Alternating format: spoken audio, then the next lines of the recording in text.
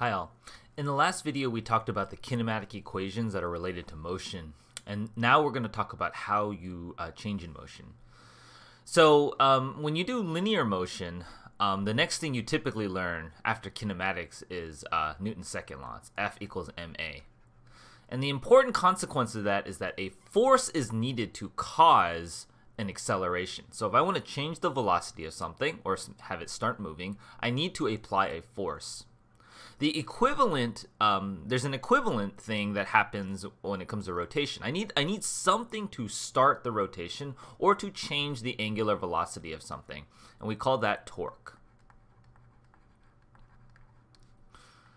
We usually use the Greek letter tau, this is tau, to represent torque. And torque, I'm going to write down a formula. First it's a vector. That means it has both magnitude and direction.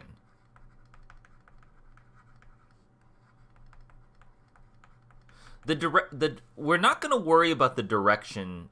We'll worry about the direction a little bit, but mostly the computation is around magnitude. So we'll talk about each of those pieces separately. So the magnitude of the torque vector is equal to, I'll write the formula here, sine theta. It's a force and it's a r, which we call which is a distance. So let's talk about an example of how we get something to rotate. Suppose I have a seesaw and it's balanced very evenly on here. So I've balanced something perfectly on a point. It's not falling this way or that way. It's perfectly balanced. And I want to cause it to rotate. So rotating being like either clockwise or counterclockwise like this. Okay. Now, one thing I can do is apply a force here. That would cause it to rotate counterclockwise like this, right? Or I could apply a force over here, upward. Either of these would cause this thing to rotate counterclockwise, okay? And similarly, the opposite direction vectors would also do that. Now, the other thing that matters is sort of like, it's not just applying a force. It's also where I'm applying that force. Because you see, on this side, upward forces would cause it to go counterclockwise. And on left of the pivot point, downward forces would cause it to go counterclockwise. Additionally, it's also easier to turn the further away. Like, I don't know if you've ever tried to remove, unscrew a bolt from your tire. But if you try to do it with just your hands, you'll find that it's really hard. Even if it's even if you have a tool to clamp it and you try to rotate it, it's gonna be pretty hard. Usually, to unscrew it, you have a long lever, and the longer the bar is, the easier it is to rotate. Okay, so there's some notion of like how long or how far away that I'm doing the force that makes it easier or makes it more likely to turn than not. Okay. So, let's talk about how we calculate the actual torque. It's related to two vectors. So first, I want to define two vectors. One is the force vector here, okay, like this one. This is an example of a force vector that would cause a torque. The r vector is the distance from the point or axis of rotation. From where the rotating is happening, I draw a vector called r.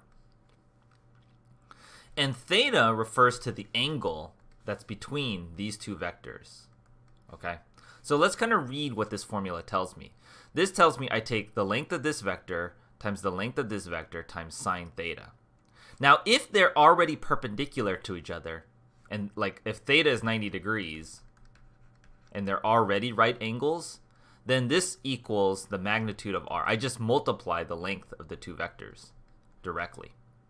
Okay, and this is an important consequence because what causes something to rotate is the direction of the force and where the force is being applied. For example, if I had this seesaw and I applied a force, say, in this direction, horizontally, it would not cause this thing to rotate. This would cause no torque. Okay, so there's an aspect that the vector must be perpendicular. So I want to delve into this equation a little bit more, just to make sure we fully understand, because this is an important consequence for calculating torque. Suppose I now have a torque vector that's this way. Okay, my r vector is like this. This is my force vector. This is my r vector. And now my theta is between here and here. What this sine theta, the way you think of it is I break up my force vector into two component vectors. One component this way and one component, say, this way. Okay? And f sine theta refers to this. This side is f sine theta. Okay?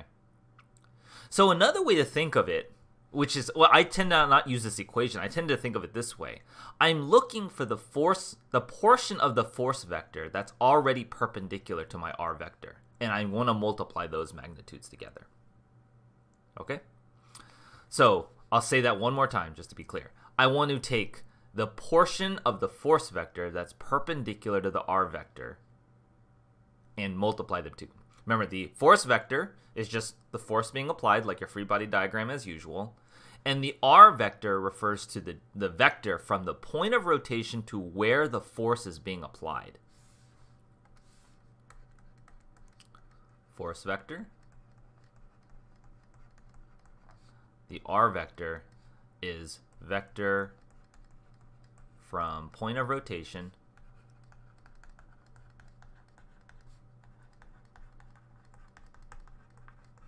to where F is applied. So I always want to take those two vectors and only multiply them when they're perpendicular, or take the perpendicular portion and multiply them. Okay, so that is how I calculate torque. Now, what do we do with that? Sorry. I want to talk about direction. So that's magnitude of the torque. So let's talk a little bit about direction of torque. In AP Physics 1, we're not going to delve into the complexities of the torque vector direction.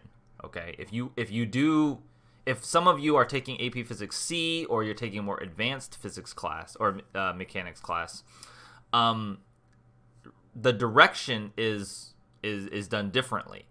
But for AP Physics 1, all you really need to understand is when something is rotating, we establish a direction, either clockwise or counterclockwise. You know, sort of the direction of rotation of where the things are.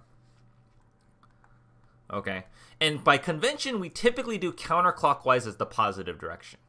It's kind of like, you know, when you do the vectors in the x and y direction, you typically do positive x is in the horizontal direction, positive y is in the...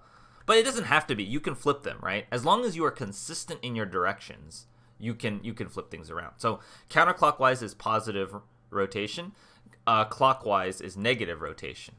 So then you associate each force vector as to whether or not it's going to be applying a positive or negative torque based on the direction that it would cause it to rotate. So this one here is a negative torque because this force is causing it to move clockwise. Similarly, this is a positive torque because this would cause it to move counterclockwise. And this force would be a negative torque here, because it is also causing it to move counterclockwise. And as another point, maybe a force vector here, right at the point of rotation, it's worth noting that this torque would be 0. Because the r vector would be length 0, because from the point of rotation to where it's being applied, the torque is 0. So that's another important point. The torque can be 0 for a couple of reasons. One, that the r vector is 0 because it's acting at the point of rotation. Or because the force vector is parallel to the r vector. In which case, like in this scenario up here, where the force vector is parallel to the r vector being, you know, here. Because they're parallel, when I multiply them together, like theta 0, so sine of 0 is 0, right? Okay. So the last thing to put this together is, okay, so now we know how to calculate torque. What does torque have to do? Newton's second law, kind of like in linear motion, where you do F equals ma, you do a net force on your free body diagram, you set it equal to mass times acceleration. Here, you would do a net torque and you would set it equal to I times alpha, where alpha is again angular acceleration. Now this I is rotational inertia. That's what we call it. And we're not going to talk about it yet. A later video will get into exactly what rotational inertia means. But for now, you don't need to worry about it. So the net torque is equal to the rotational inertia times alpha. And this is analogous to the linear motion, F equals ma. So torque is like force. Angular acceleration is like linear acceleration. Those are analogous. Okay. So in the next video, we're going to start looking at statics. And that's the case where the net torque is 0 or nothing is moving or rotating.